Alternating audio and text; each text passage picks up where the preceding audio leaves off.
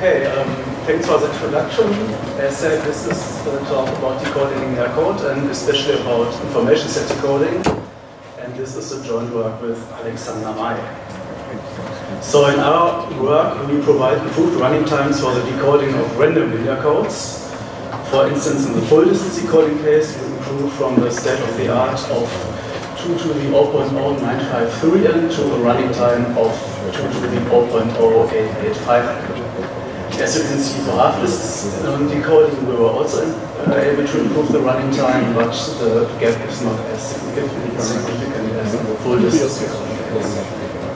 Our algorithm is based on the famous VJMM from Becker, Juma, and Neurer, which was presented at Euroclub 2012, and it uses Lewis neighbor techniques, which were presented by May and Oxford at Euroclub 2015.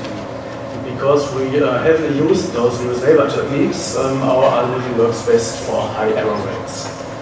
And as in some more crypto application, we have the hybrid algorithm for LPN, which was presented at Crypto 2017 by Essa, Kugler, and May.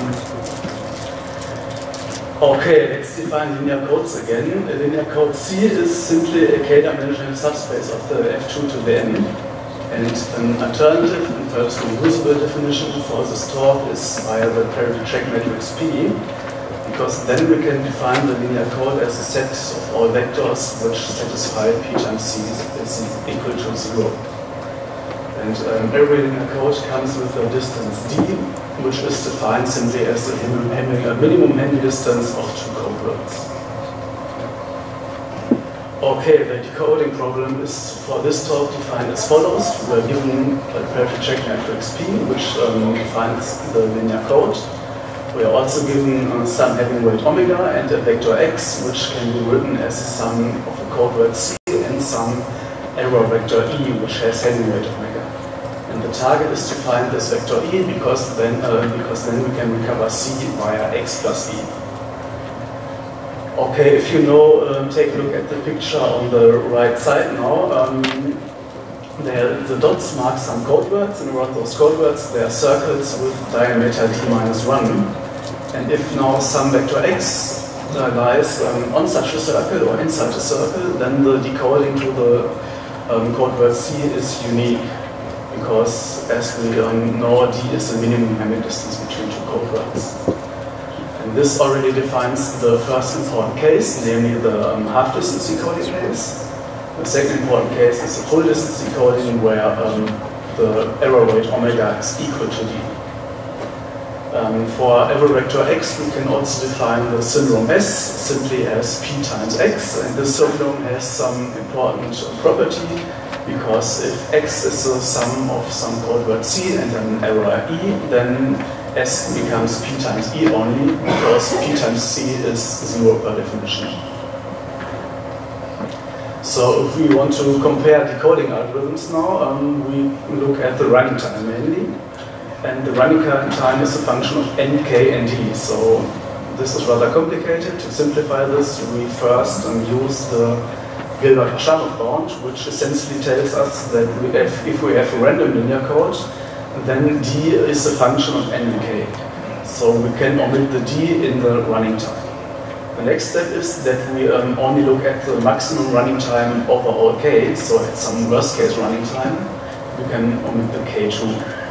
And the third and last step is that we assume exponential complexity and write the running time as 2 to the ct times n, where ct is some constant which will be our measurement for the complexity and for the algorithm. So the smaller the constant, the faster the algorithm, the better the algorithm. In the upper right corner, you can also see some image which shows this running time exponent over the code word k over n. And as you can see, it also makes totally sense that we look at the worst case running time, that we only look at the top point. Okay, the first step in information set decoding was done by Pang in 1962. And he looked at the equation P times E is equal to the syndrome S. And the first thing he did was he rewrote this and added some more structure to the parity check matrix. and namely converted it into this systematic form where we have the identity matrix on the right side. This can be simply done via Gaussian elimination, and of course this also say changes the symbol. And now we can also split the error vector E into two parts, E1 of length k and E2 of length n minus k. And the second thing he did was to enforce the weight distribution on this error vector. Namely, E1 now has weight p, which has to be optimized, and E2 has weight omega minus p. And this can be done via column permutation. The problem here is, of course, that we don't know E, so we don't know which permutation to choose, and if we get this weight distribution, but we can simply say that with some certain probability we can achieve this. Now we can rewrite this equation. We now have HE1 plus S is equal to E2. And to recall the steps from Krang's algorithm now, the first step is to bring P into a systematic form. Then we permute the columns and hope for some good weight distribution. As a third step, we enumerate all vectors E1, so we enumerate all possible vectors of length k and weight p. For all those vectors, we simply check if HE1 plus S has having weight omega minus p, so if this E1 satisfies the equation. And if we didn't find a solution, then we have to try again. Okay, over the years, there were many improvements to Krang's algorithm and many advanced ideas, and the bar on the right side shows the improvement for the running time exponent. This is only a short overview. The first important step was Stern in 1989, who first added some exact matching on some coordinates, so we don't match for weight omega minus p only anymore, but we fix some zeros here. And the next step was to add some meet-in-the-middle technique to enumerate the vector E1.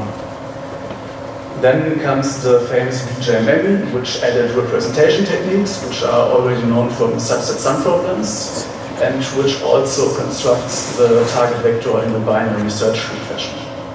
And the last step was the application of nearest neighbor search by Mai and Watson. So our algorithm now uses those ideas, except the first one. We skip this, and we don't have any exact matching. This is very similar to the ball decoding algorithm by Bernstein et al. And another thing is we divide the error vector E2, this part, into blocks of different weight and get more equation to this. Okay, now I will explain into detail the representation techniques and the division into blocks.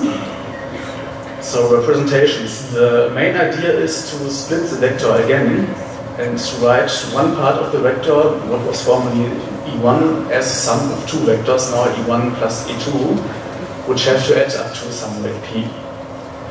This yields us many possible combinations and more solutions. So, for instance, if you look at the vector E at the bottom, the dark parts here mark the ones, and there are many possible combinations of vectors E1 and E2, which add up to the same vector E. It only depends on where the ones are and if they cancel out or if they are found in the target vector E. The next thing, the division into block, which is new in our algorithm, is that we divide the part E3 of weight omega minus p in two blocks now, where the first block has some weight omega 1 and the second block has some weight omega 2. This gives us two main equations. So like before in Krang, we only had one equation, now we have two equations in this simple case. First equation is HE1 plus HE2 plus S has having weight omega 1 on the first block, and in the second equation it needs to have having weight omega 2 on the second block. So as you can already see, there are many parameters which we have to optimize later. P, omega 1 and omega 2. So the target vector our algorithm wants to construct looks like this. The first part is the sum of two vectors E1 and E2, which sum up to weight P and have weight K. And the second part is the vector E3, which is divided into two blocks of weight omega 1 and omega 2. Also note that we can write E3 as a sum of HE1, HE2, and S. So the first thing we do here is we use representations. We take vectors E1 and E2, and we also fix the weight of those vectors. It's some new weight P1, and we add them to get some vector of weight P. But we don't take all vectors, we only take vectors which satisfy that HE1, respectively HE2 plus S, have weight omega 3 on the last block. The next step is we add the middle technique by Stern to construct, for example, E1. Now E1 is constructed from two vectors of length k over 2 and weight P1 over 2. If we merge such two vectors, they automatically have weight P1 and length k. We do the same for the vector E2.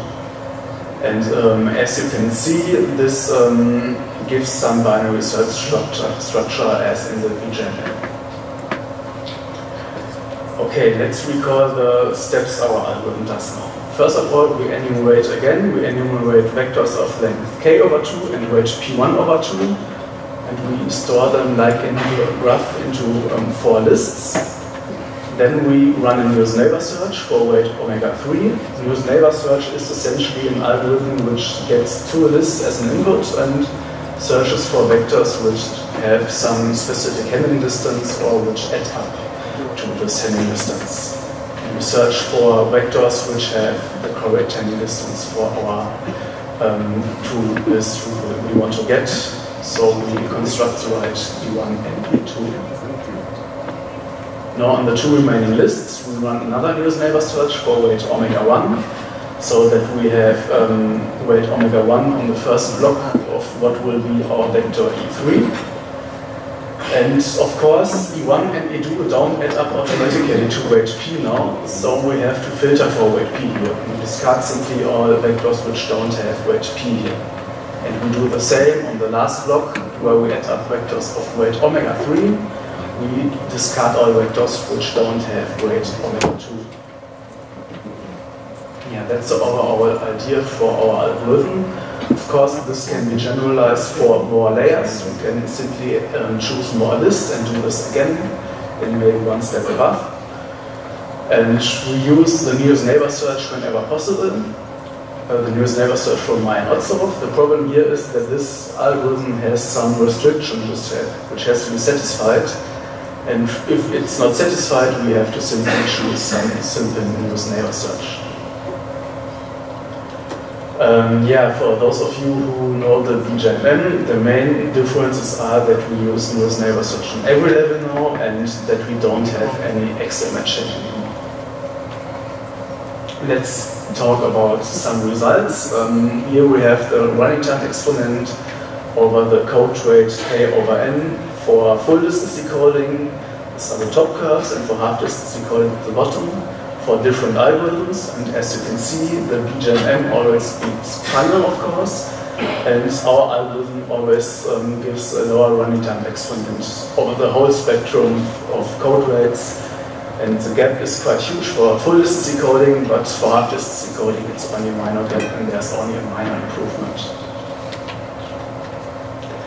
Now we look at the worst case scenario and the running time exponent CT again, and also at the running time at the memory exponent CM from the BJM with nearest neighbors and our algorithms, and for different layers in the binary search tree. I already highlighted the most important numbers here, and as you can see, the BJM with nearest neighbors is optimal if one chooses 4 layers. Then we have a running time exponent of 0.0953, and our algorithm already provides a lower running time exponent if we only use 3 layers, and an even better running time exponent if we use 4 layers.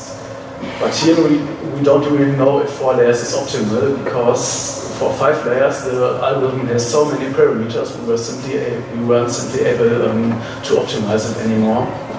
So this is one problem perhaps, to simplify our algorithm to reduce the number of parameters so that one can optimize it for even more layers and maybe get even better running times.